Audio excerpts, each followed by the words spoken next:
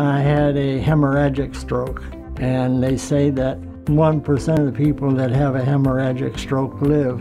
My whole problem is that there's a disconnection somewhere. It's painful. We've been very fortunate to work with our veterans. The main objective of this study is to evaluate efficacy of transcranial direct current stimulation paired with gait therapy for individuals in chronic stages after stroke. Transcranial direct current stimulation, also known as TDCS, is a non-invasive brain stimulation that we're using in this study. Electrodes are placed on his head and he gets on the treadmill. The treatment happens in the virtual reality setting.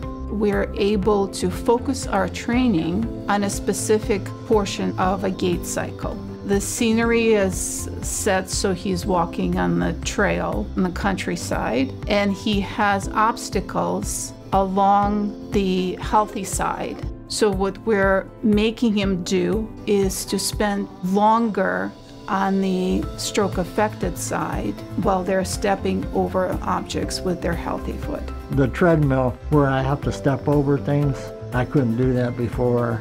I was afraid to. But the last session, I never tripped over a barrier. We're assessing brain activity during walking.